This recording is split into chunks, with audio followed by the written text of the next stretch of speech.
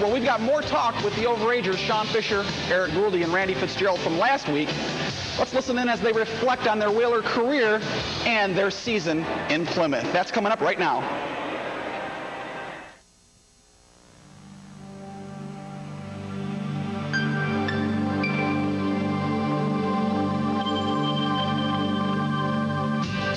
For Randy Fitzgerald, Shaun Fisher, and Eric Gooldy, the past 4 years have brought plenty of highs and lows. However, they say this year will be their most memorable one. First year here was pretty similar to actually the team we have now. We're going into the season, we weren't expected to do too much, but came out and surprised a lot of people. But this year we've exceeded expectations tremendously. In my first season, it was for myself leaving home and all that. You have to deal with those issues and you know, getting a little homesick here and there. But you know, it makes you grow as a person. And now here I am in my 4th year, and it seems like we have the same type of team. But now we're challenging for the championship. First year that I was here, we had we had kind of a mediocre, different kind of team. We had guys who I'm not really sure how to describe our first year's team. It was a pretty good team, but it seemed like a few guys were kind of like used to go their own way. This team, it's got unlimited potential. I think it's going to be in a couple years a lot like our team we had last year with a lot of highly touted NHL prospects. But I think overall this team probably has a lot more character than we had last year. And if the guys keep their heads on straight and keep focused, I think there's just unlimited potential for this team. Just knowing that everybody comes to the rink and working hard, and you know, you always use the saying, you put on your hard hat to go to work, and every day, every game, this team puts on their hard hats. We got a lot of talent for sure. That's gonna be real good next year, following year.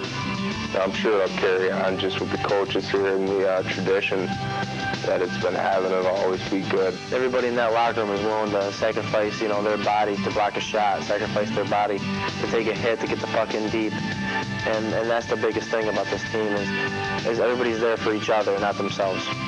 With the Whalers losing 3 captains at the end of this season, the big question is who's going to step up and take their place.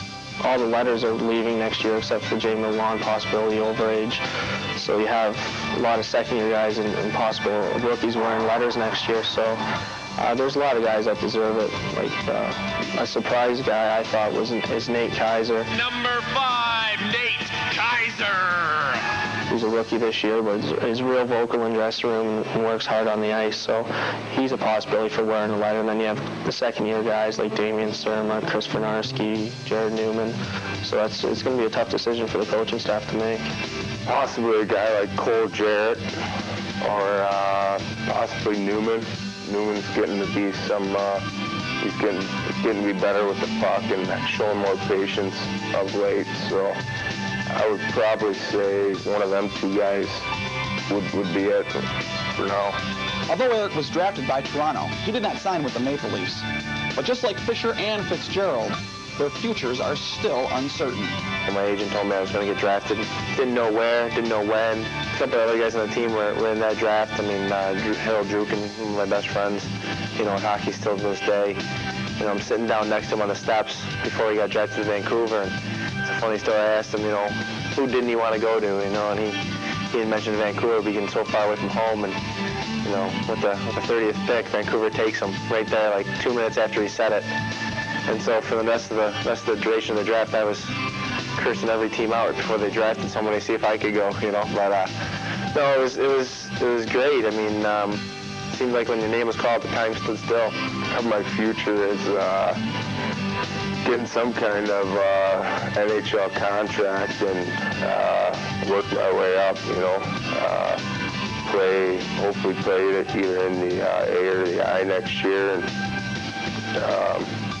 you know, stick around as long as I can, get a shot, and make the best of it when I get there. I've definitely had the most fun this year. It's been a big surprise, and that the way the guys have come together, and it's probably the closest team we've had in the 4 years here. And it's just been an unbelievable ride for us, especially in my final year. Coming in, a lot of people thought we wouldn't make the playoffs, but now I'm looking at a shot of maybe winning the championship. So it's been a very nice surprise.